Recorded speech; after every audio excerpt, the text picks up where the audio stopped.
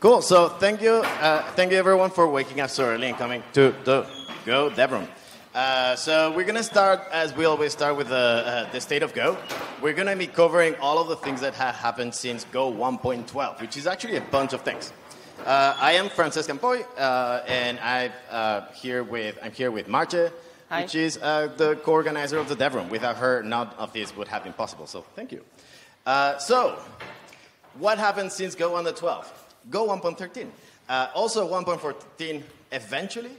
1.12 was out back in September, and 1.14 will be out sometime, hopefully February, but we still don't know. Beta 1 has been out for a while, so you could try it out. Beta 2, I think, will be coming out, but I'm not really sure about those plans. So we're going to be talking, as we always do, about all of the changes to the Go community, but also the language, the standard library, and the tooling. So with that, since we don't have that much time, let's go directly into what has changed to the language since Go 1.12. In the last time I did this talk, I had a very cute slide saying nothing, because nothing has changed. This time, actually, we had things to say, which is new. So two things have changed. In Go 1.13, we got new number literals. And in Go 1.14, we changed the way embedded interfaces work, slightly. So let's go with the number literals. So now you can use binaries. Yay! 0B101 is 5. But also you can use octals. We had octals already. 010 has always been, surprisingly to many people, 8, not 10. But now you can make it a little bit more clear by using 0, O, either upper or lowercase. In addition to that, you can also use imaginary numbers everywhere. So if you've always wished to use imaginary binary numbers, congratulations, now you can. Hexadecimals have also evolved. So now we have two new things to the hexadecimals. And I see weird faces. I know. So the goal of this is actually to make Go be more compatible with all the languages, or rather make the numbers in Go similar to all the languages. This is actually following a standard. I am not really sure personally in what use cases you would use this, but if you know about any, I'd be interested in knowing. So the way this works is now we have floating points. And floating points, if you had 0.1 in decimal, it means that the 1 is divided by the base, 10. Here's the same. 0.1 in hexadecimal, you're dividing by the base, 16. So 0.1 is actually 1/16. And then you have exponents, and those exponents multiply by 2 to the power of that exponent. So if you have something like A.C, P3, that is, A.C is 10, which is multiplied by 1, the base 0. Then plus 12, which is C, divided by 16. Then you add that, then you multiply it by 2, divided to the power of 3, and then you get number 86. Write 86 if you have to. Cool. Also related to exponentials to the power of 2, we have shifts. And shifts have changed in a very slight way, but very useful actually. Previously, you could only shift numbers by unsigned integers, which means that if you had a negative number, you would convert it to an unsigned integer, have an overflow, get a different number which was wrong, and then do a shift by that. Now you don't need to do that conversion, which means that now you're able to say, I want to do a shift by -2, and you will get a panic, which is actually better than letting it work. So I think that this is a very, very good change slide, but you might get new panics. So this is a new panic in Go 1.13 that you might have never seen before. You can also separate numbers with underscores when they're very long, which might be a very good idea or a very bad idea, depending on how you use them. So what can you do? You can have good ideas, like that is a million, and it's obviously a million. You don't need to count the zeros, so that's useful. You can also have dates, which, by the way, I forgot the word. Polyandro. Poly what? Polyandro? No. No? Andro. No? Poly something. What is the word that starts and begins the same way? Palindrome. There you go. So today is a palindrome date in all formats. Yeah, I know.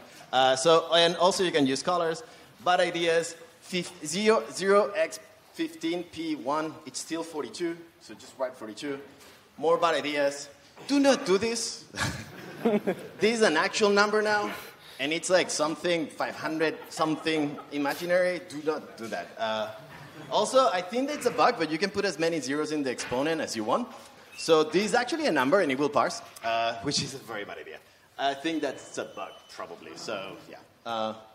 Cool. So that's for numbers. The overlapping interfaces can be appended. What's new about that? So previously, if you had this interface, this would not compile because both read closer and write closer have a method close that both return error. They're both exactly the same method, but they're from different interfaces.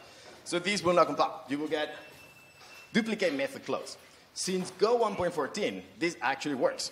But it only works when both methods have the same type. So this type, in this case, close, doesn't get any parameters and returns an error. That's it, right? The question right away might be for people that are coming from more like object-oriented languages is, oh, what method are you using? Diamond problem. Doesn't matter because these are interfaces, right? That is not really an issue. You just say that there's a method close. This works when the methods are exactly the same. If they're not exactly the same, like in here where my closer doesn't return an error, you will still get the now somehow weird error message duplicate method close, which means that they're actually not the same, which is weird, but whatever. Okay, cool. So that is all of the changes to the language, and now we continue with standard library with Martin. Thank you. So this year we again have a lot of changes in the standard library, so let's get started. First, we have some breaking changes. First of all, the removal of SSL v3, which started in 1.13 and is completely gone in 1.14. Finally. You shouldn't have been using SSL v3 anyway, since it can be easily attacked using the so-called poodle attack, which you can just use to intercept all traffic. That's a very creepy logo. Also, a breaking change is that runtime go exit can no longer be aborted by a recursive panic recover, which I honestly think is a real bug, and it's just been fixed now. So in previous versions, you could use this code, which was you do a runtime go exit, and then into the first, you panic and recover, and then suddenly your go routine won't actually exit. In this case, it's the main go routine, and it will just continue executing and printing. So we also have a lot of changes in TLS in Go. As we know, SSL v3 is gone. We also have a new addition to the certificate authority paths in Go, which we will look for, to fix a bug in Alpine 3.7. It will now look for /sc/ssl/shirt.pem. However, you probably never noticed this was an issue because Alpine just puts a copy in the default location that Debian uses. For Docker users, you do still need to do APK install CRI certificates. What's also new in Go 1.13 is ED 255.9 certificates. These are already very popular in SSH, and we're now adding them to TLS and HTTPS and so forth. The big advantage is that the public key is only 32 bytes long, and it is even faster than any RSA encryption. This also uses a publicly documented curve, unlike some other encryptions that is probably influenced by the NSA, so this one is safe. The downside is no browser supports this yet, so Go is just early, maybe in 10 years. There's also a lot of improvements in error handling in Go 1.13, especially error wrapping, checking error types, and checking error values. So what we have is this problem here. For example, I do a read config, and I want to check if my config file actually gets the error that it does not exist. So what we can do this. We can do error is equal to OS error not exists. However, when we add additional context in the read config, this test does no longer work. And we want to do more advanced checks, we will get very hacky code, which we don't like. So what is the solution? The solution is we can now wrap errors in Go. How do we do that? We use fmt error f, and we use the new %w verb. So this is our read config from before. And we now check open config.json, we check for an error, and now we can wrap this error, and we can say cannot open config.json, then our verb, and this will actually wrap all the errors in there, and will actually keep the type from these errors. So before, you could wrap errors with %v, and we will always get an error of type error string error. Now with wrap, we get error wrap error. With this type wrap error, we can continue and use helper functions from the errors library, and we can do errors.is. So this will actually unwrap all the errors that are inside and check if any of them is equal to OS error not exist. We can even take this further. For example, we're querying a database, and we want to check if we have a specific query error. We can use a new helper function, errors.s, which will check if any wrapped error is of the type query error and expose it to us. We also have something new in OS. We have OS user config there. This actually builds on top of a feature I didn't know about in Go 1.12, which was OS user home there. Who has ever here used OS user home there? Did anyone know about that? I We didn't just know found either out. until yesterday, so that's okay. It's useful. So this new user config builds on top of the home there, and it will look for the config directory for your local system. On Linux, it's $home/.config, application support on any Mac or iOS Darwin-based system, and app data on Windows. And for hashing, it's for you. Thank you. So there's a new package in the standard library that is really cool. It's hash map hash. Yes.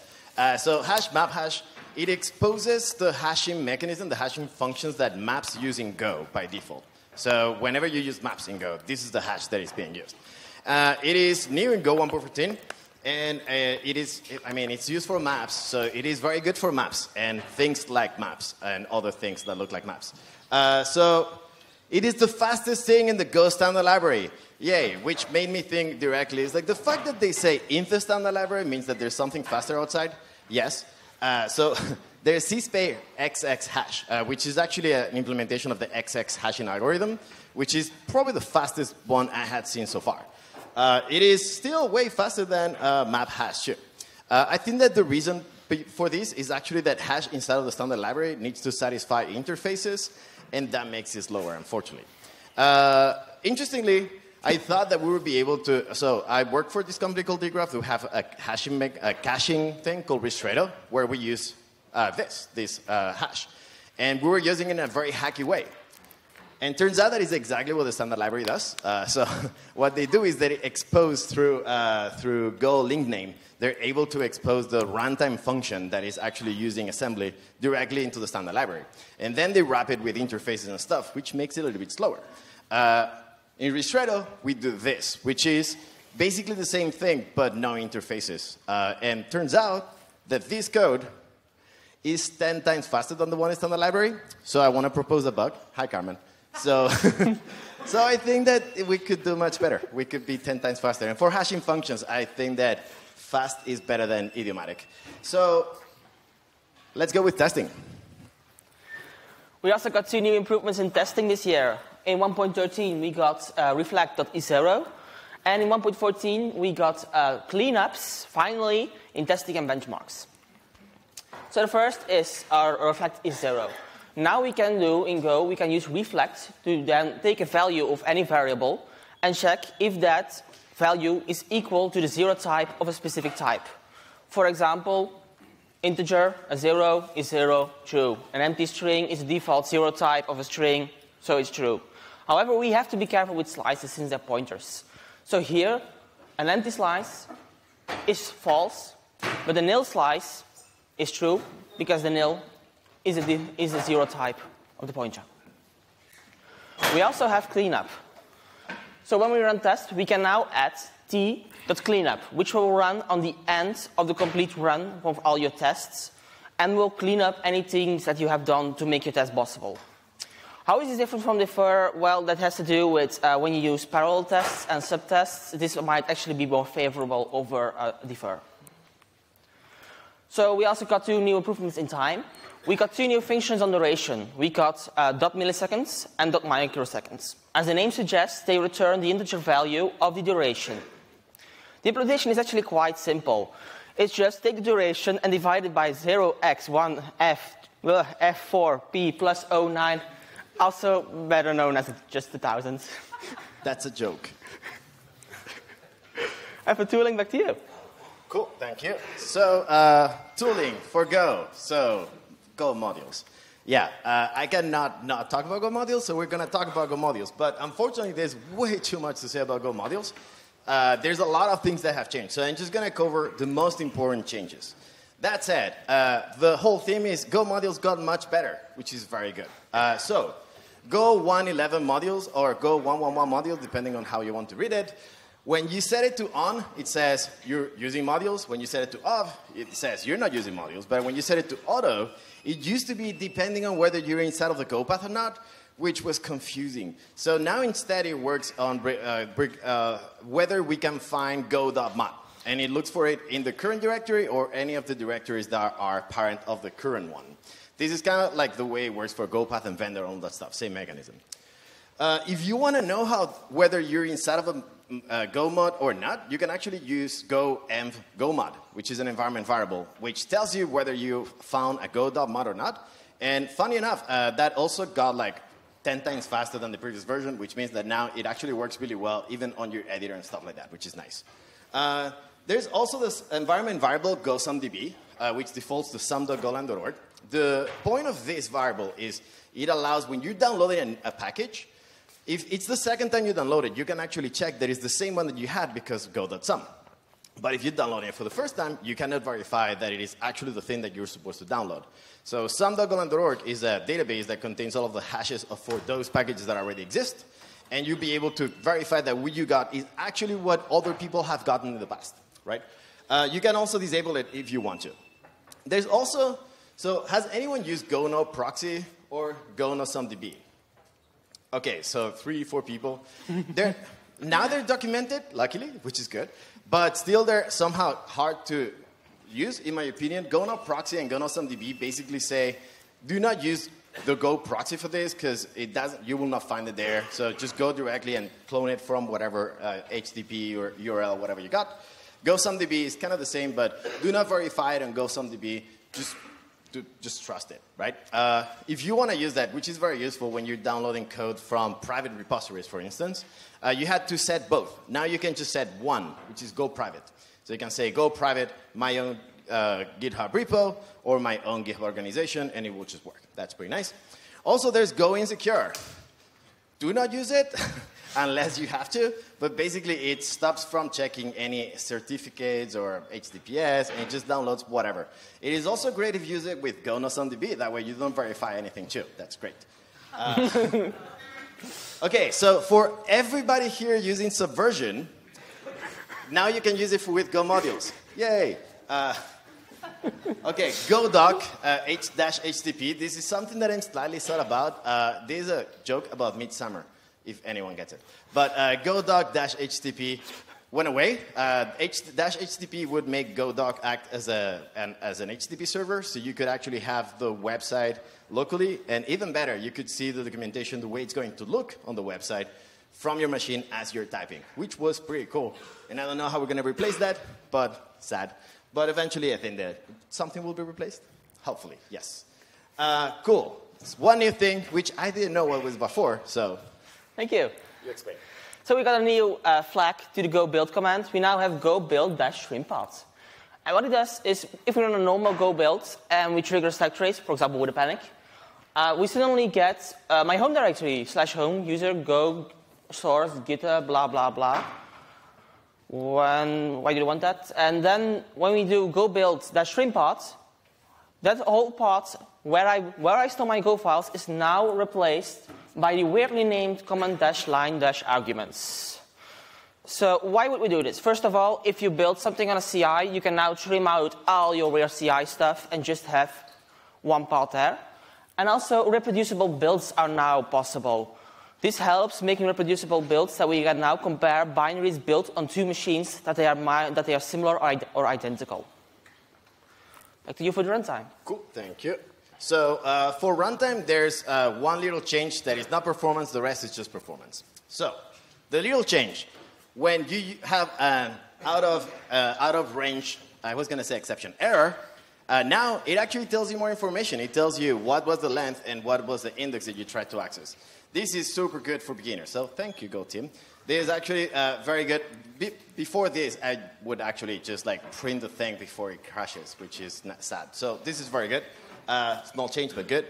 Then for performance, defer has been getting faster for quite a while. Like people still say, oh, do not use it. It's not that fast. It got faster and faster and faster, and now is for most cases as fast as calling a function, which is very fast. So if you want to use it, you can literally use it anywhere. There's details on exactly what places it works and what places it really doesn't, but you can see that it went from 67 nanoseconds to 7 nanoseconds. And 7 nanoseconds is really fast, so you can use it literally anywhere. JSON also got much faster. I run this on my machine, a cloud machine, 32 cores. And encoding in JSON got 9% faster, and decoding got 38% faster. So all the things that you have, like serving REST APIs and stuff like that, will benefit a lot from this, which is really nice to see. There's a lot of changes, but one of the changes is here. By the way, at the end, we'll have a link to the slides, so you can download them if you want to. What else? Bunch of things. So one of the things that we changed, because of SSA, we're able to do to verify whether check bounds are necessary more often or not. So there's a bunch of them that have been removed, so your code will be faster when you're using slices. Time.timer also got more efficient. And also when you're using mutexes, now when you unlock a mutex, and by unlocking it, you're making a Go routine be schedulable. That routine will be scheduled directly, which means that on high contention, your programs will run much faster. If you don't know what that means, it's fine. Things faster with concurrency. And ports, which I don't know anything. Thank you. Just in case you don't know, Go runs everywhere. Go runs everywhere, except NACL. So in 1.13, we have support for Android 10 in Go. I'm not sure who uses that. In 1.13, macOS users now need 10.11 El Capitan or later. 1.14 will also be the last version to support Darwin ARM 32-bit. 32-bit, be careful. That's only used on iOS anyway. And on 1.14, we will now have a port for FreeBSD on ARM64, which today we have a full talk about. And Go 1.14 might also support Dragonfly, Illumos, and Solaris, depending on whether a build server at the Google team does works or not. And Go 1.13 also dropped support for the native client in favor of WebAssembly. And also, breaking news, TinyGo, not so tiny budgets. TinyGo is now officially sponsored by Google, and that's all we know for now. How many of you know about TinyGo? Whoa. Look back. Yeah. That was basically the whole room. Yeah, cool. On Windows, we also got some nice features. We finally got data execution prevention, which has been in Windows since Windows XP, but for some reason, Go never cared about it. So data execution prevention will mark specific regions in the memory as executable or non-executable, which is enforced by the CPU. And that's something you don't need to do anything about. It's automatic, Yes. so it just happens. And we also have improvement for Windows events. So when we listen for a syscall in our Go program, Go will actually translate Windows events to syscalls. So we have now 3 new events: control close, control log off, and control shutdown, are now translated to a SIG term in Unix terms when you use a Go program. And now for the community. So the Women Who Go got 7 more chapters than last year, which makes that we now have 37 Women Who Go and Go Bridge chapters in almost every part of the world.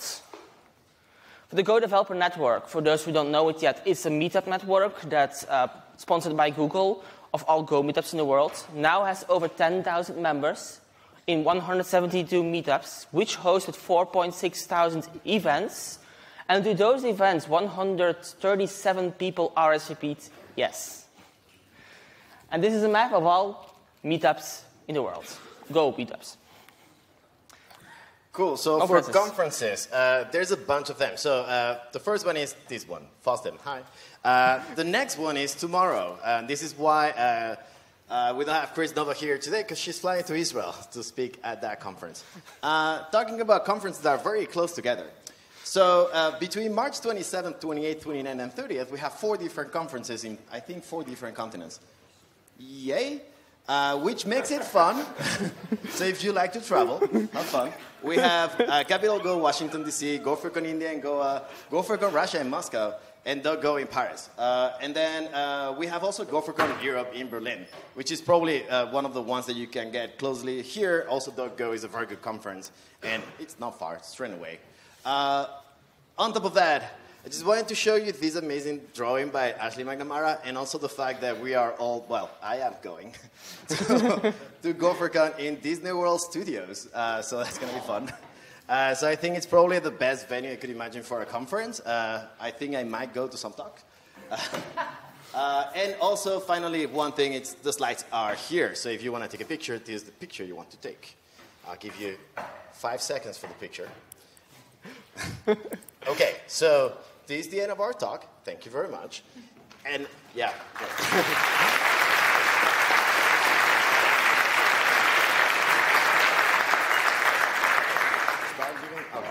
And some more things is today is actually the 7th year that we are here in a row. So I wanted to show you a little bit the evolution of the Go dev room at FOSDEM. This is back in 2014. I don't know if you can see there on the left. Well, this is a very tiny room to start with. It was on Building K, and this day was incredibly hot inside and snowing outside. It was great. Also there, that's the first co-organizer. I used to co-organize this with Andrew Duran, and also Brad Fitz was giving a talk about Camly Store or something like that. Then in 2015, we got the same room. You may notice there's a gopher drum there. There's actually 2. We keep on doing that. So in 2015, we got that room. We complained a little bit. In 2016, we got a bigger room. And that was great, but still completely crowded. In 2017, we got the same room, and we complained. So in 2018, we got the same room. And then we complained again, and we made a video, which I could not add in there. But we complained a lot, and we got this amazing dev room, which is much, much bigger. And this year, it's sad that all of you here got late, because this is the picture. So, yeah, it's Sunday. So, but anyway, let's see what room we get next year. More things about today. Thank you. So we just seen the state of Go. It was his talk. Next up is Dylan. He's already standing there. Cool. So we have a day of amazing talks scheduled all day. We don't even take a break. And at the end of the day, at 4 p.m., we will have an hour of lightning talks. A lightning talk here is 8 minutes. And you can still submit for a lightning talk. You go to bit.ly/GoLight2020. And you can there still submit a lightning talk till 14:30 Brussels time. 8 minutes. It's in this room. It starts at 4. If you take more than 8 minutes, we'll throw things at you. Yes. Thank you. Thank you.